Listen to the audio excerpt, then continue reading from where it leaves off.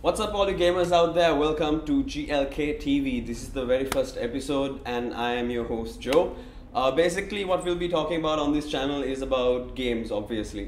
Game reviews, interviews and a lot more of product reviews as well. So all in all, we have a superb show lined up for you today. Do keep in tune and we'll see how it goes. On game news, we've got GTA 5 fresh off the oven. It's looking really good. Two trailers have been put out. Basically, the first one is for the single player online, the storyline rather, and also the online multiplayer version. We've got some screenshots for you so you can take a look at the new GTA 5. It's looking really good, and all you fan guys of GTA 5 or GTA the series is going to love this one. So just take a look.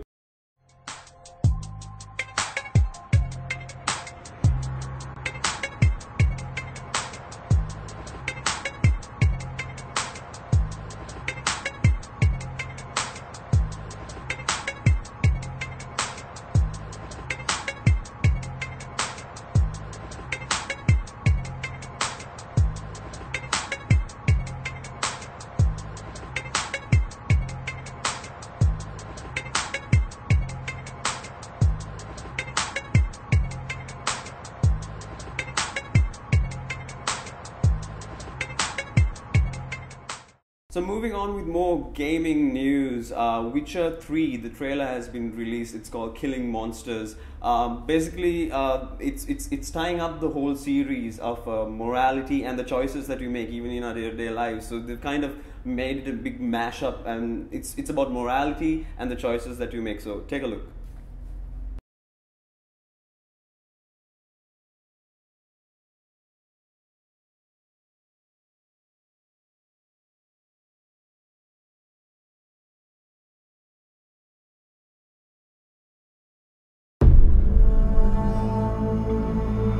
By order of the Emperor of Nilfgaard, for the murder of the wounded, looting, cannibalism, you are hereby sentenced to death by hanging or torment.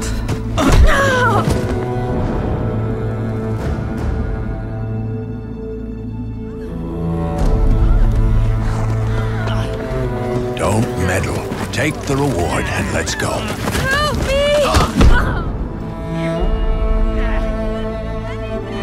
Knew you witches wouldn't scorn imperial gold. Tough hunt. Tougher than yours, that's certain. Evil is evil. Lesser, greater, middling, makes no difference.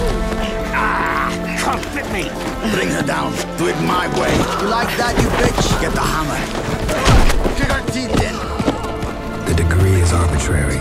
The definition's blurred. If I'm to choose between one evil and another, I'd rather not choose at all. Just make it quick, Geralt. What the?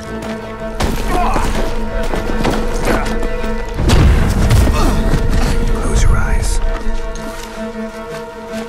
Hit him!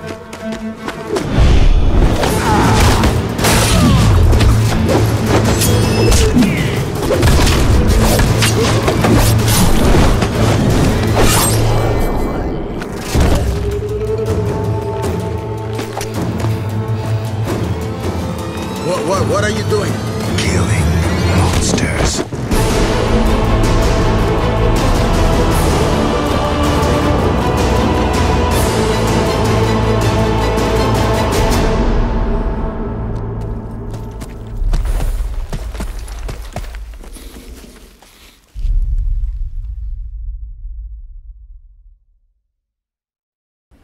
Also talking about the game Witcher, there's a new board game and also an iPad game that is coming out, so you guys need to take a look on that as well. So moving on with more gaming news, recently we saw some footage of the new C&C game. It's still in the alpha stage of development, but it's looking really nice. We have some footage for you, so take a look. Here we go. Ready to make the EU proud?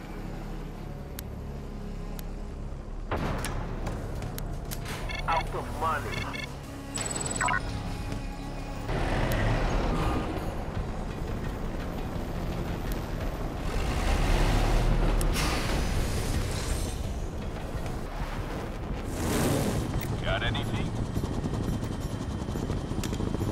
Even my powers don't match that. Instructions.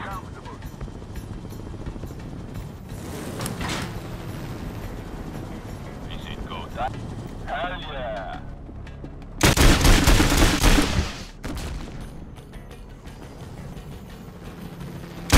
That's what they get for building it out.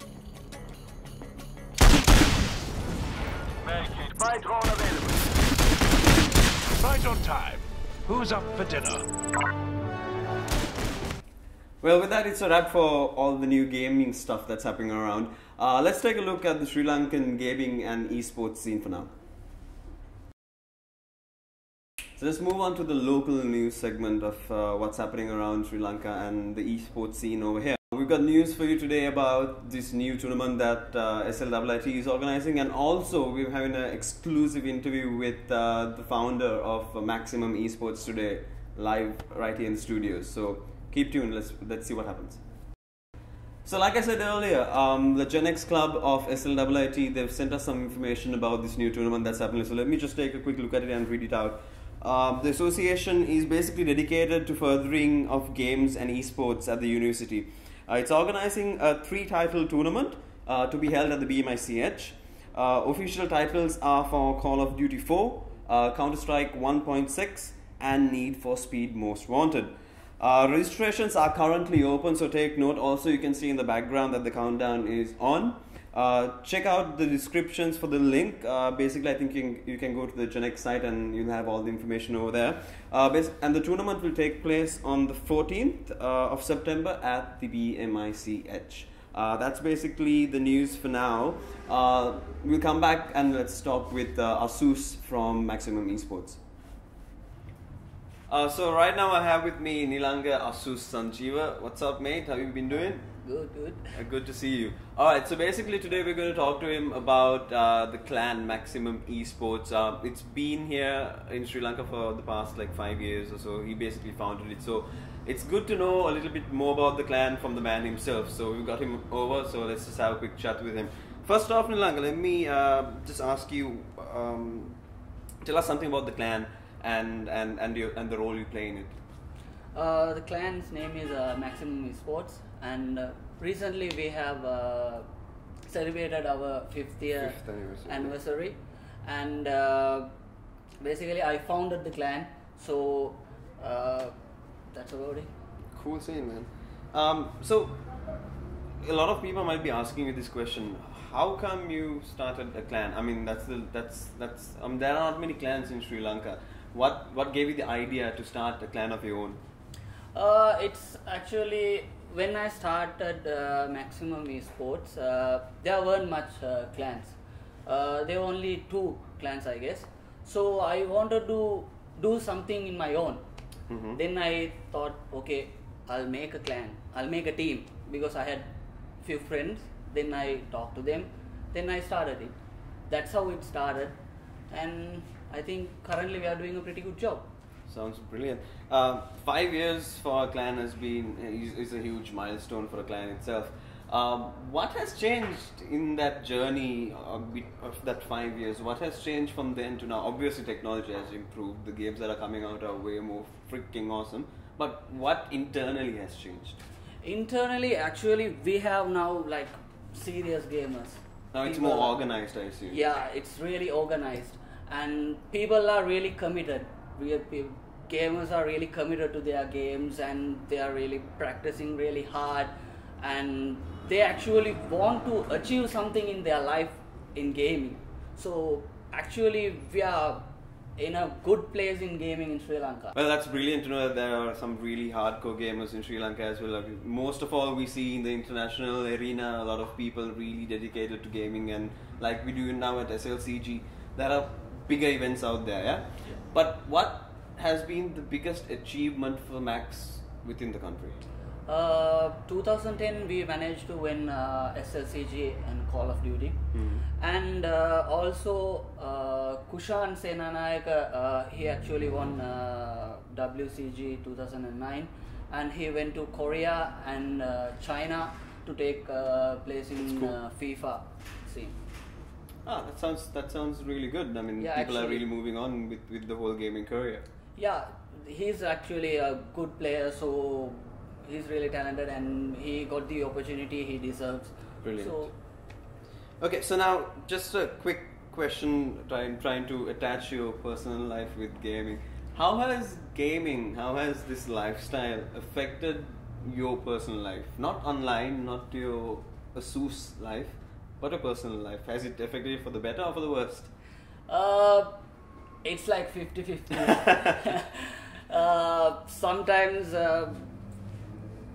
in parents and all that. The usual issues that all gamers have. All the gamers have. I'm pretty sure the nagging parents and then the nagging girlfriend. So we'll leave it at that. Of course. Taking that into consideration, how you balanced your life, your personal life and your gaming life, and then maybe your studies also on the other side. When taking all of that into consideration, what has been the biggest challenge for you within these years?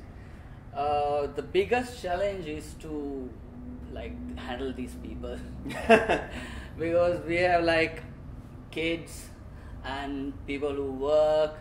If you get them into one place, how many members in total right now? we have more than 90 members, and 40 to 45 are active currently. Okay. And professionally we have the special teams, I guess. Yeah, teams. We have for Call of Duty we have 2 teams, and NFS and FIFA we have some players, and currently we are planning to have a Dota team as well. That's it. Alright, so 5 years Max has come a long journey. You guys are very strategically placed your teams and it's looking good.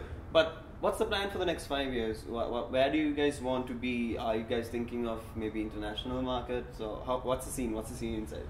Since past 5 years, our main game was Call of Duty 4, but it's dying, so we can't actually depend on the game. So we are planning on to move on with League of Legends and Dota 2. Okay. My biggest dream is to compete in internationals. Dota 2, it's the biggest Dota 2 tournament in the world. So that's the main plan. Plan for the next 5 years. Next 5 years, yeah. To see and get a team to the international market. Yeah, that's the basic. That's a cool plan. Alright, so it's been a good discussion, man. Thanks for coming down. But just before we close up, is there anyone that you would like to thank? Anyone that you would like to give a heads up to? Anything, just a shout out. Actually, I would like to thank all my clanmates, people who are playing at the moment, and people who actually retired, and of course few names I would like to say.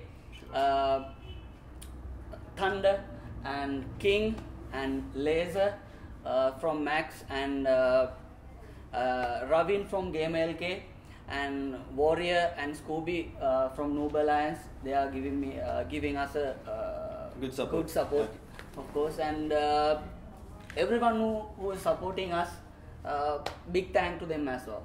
Alright. Well, thanks Asus, thanks for coming in today and having a chat. It was good to know about the future plans of Max and the journey that you guys have come. So wish you all the best, and wish the clan all the best as well. And gamer.lk will always support you guys and all other clans in the country as well. So all the best for that. Thank you very much. Thanks Asus for coming and having a chat with us. It was good to talk to you. Also, if you guys would like to nominate someone, leave a comment somewhere down there, and we'll look into getting them on the show and have a chat with them as well. Alright, so next up on this segment we have a quick recap of the Call of Duty rankings in Sri Lanka. Basically, we've taken into account 2 tournaments, that is SLCG 2012 and the PNX Respawn tournament. So these are the current standings. So the rankings are as follows. First up we've got Tecmoff that leads the ranking table at number 1 with their team Outlaws. Then we got Death Company, DC, has 2 of their teams in the top 5, with iPon taking 2nd place and Imminent Demise taking 4th. Maximum Esports coming at the 3rd place, while Phoenix Gaming slots it at number 5. All of these details are on the site, so you guys can take a look at it at your leisure. Also, other rankings are currently being calculated. There's a few more rankings that we need to calculate, so those details also will be up soon on the site, so do take a look. Welcome to the unboxing of the new Logitech G400s gaming mouse, part of their new G series. By first glance I can tell that it has the same form factor as the legendary MX518, the G5 or the classic MX Duo, which was also used in the predecessors of this G400s, the Logitech G400. Maybe Logitech ran out of green for R&D, who knows. It's a 4 to 4000 dpi optical mouse without unneeded DPIs like 8200 and 25 Gs of max acceleration. A polling rate of 1000 reports per second, and that's one nasty mouse. One of the main differences between this is the old G400. And they claim that the mouse could take about 20 million clicks. Now when the first G9 came out, if memory is served, they said it could probably take up to about 8 million clicks. Now if you're a Dota or LOL player, that is what, like about 3 or 2 days. Also they claim that the mouse feet on this mouse can be dragged about 250 kilometers. We personally don't know how you could measure that, but if there is an issue with warranty, it could be replaced. But at the end of the day, it's Logitech, so we'll just take their word for it. So it comes off with a 3-year warranty. Okay, first off, no braided cables, because I'd be floored if I were to find this lovely mouse and to have the same braided cables as before, all tangled up and screwed up and everything. And no driver CDs and other fancy wasteful stuff of all these mumbo jumbos. And the cables has a very sufficient length, meaning that it looks really long. I'm assuming it's a bit over 6 feet maybe. So this mouse looks really nice with the flashy hallucinogenic lights, and for an entirely plastic body mouse, it has surprisingly a good grip to it. On the flip side, from the clicks to the cool G logo, the texture with the cool stripes sure feels really nice. So we have 8 programmable buttons, on the fly DPI switching, and on the back and forward buttons in their ideal locations, with the forward button being slightly smaller than the back button, much less like the Logitech G9. And on the bottom, the standard optical sensor and relatively large mouse feet. As pros, the sculptured grip feels really nice, and it fits like a glove in your hand, and it is resistant to sweat build-up and smudging. As for the cons, the whole non-adjustable weight thing is a total bummer, but then again, the non-braided cables can make it susceptible to tangles as well. Contrary to popular beliefs, and based on personal experience, I find the braided cables quite prone to tangling. The mouse being a right-handed and the software being incompatible with the Mac, some might say, are also going into cons, which will weigh out the pros. So the bottom line is that the 4000 dpi optical sensor and really durable clicks, according to Logitech, is that the G400s mouse is a decent gaming mouse for FPS enthusiasts, though better options do exist in the market and for the same price range. Here's an opportunity for you guys to interact with us on this segment.